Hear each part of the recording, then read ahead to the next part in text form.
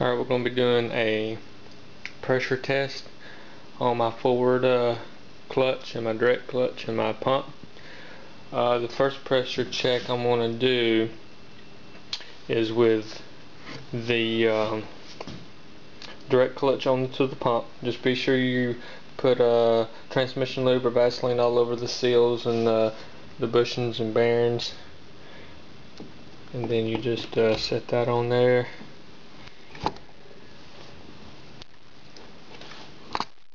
It's hard to do this with one hand and holding the camera, but be sure it sits down onto the pump, and it should sit down on that bearing there.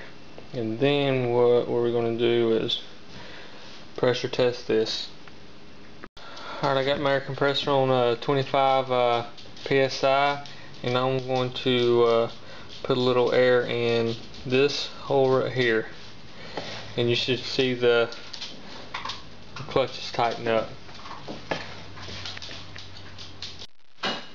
Alright.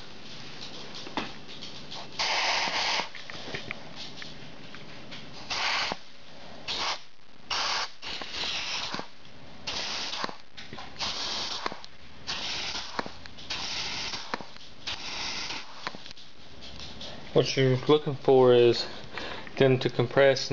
Alright, I'm going to check it a little different way. I'm going to put my nozzle in this hole and then put my finger over this hole, and then it should be able to do the same test there.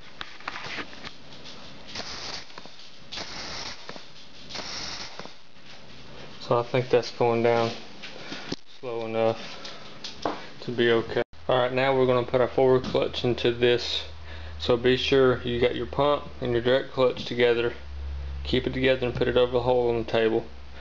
On your forward clutch, be sure the bearing is put down with some transmission lube or Vaseline, so that way when you turn it upside down to put it into the direct clutch, the bearing won't fall down. So let's do that now. Put your pump over here over the hole, and your forward. Slide it right in down through here.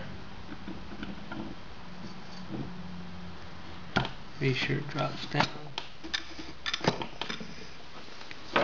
Alright, now with the forward clutch down, you're going to test in this hole right here. And when you do the check, and be sure your nozzle's pushed down real good. So that way you don't get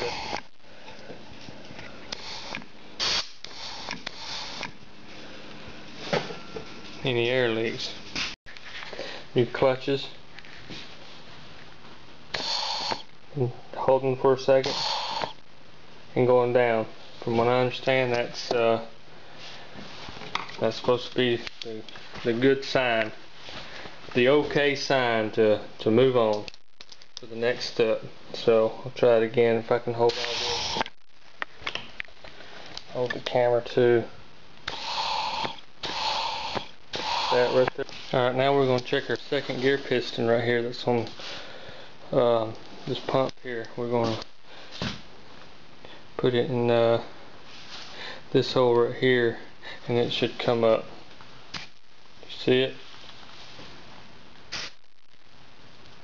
And slowly go back down. So that's exactly right there. It's a tight suction too, so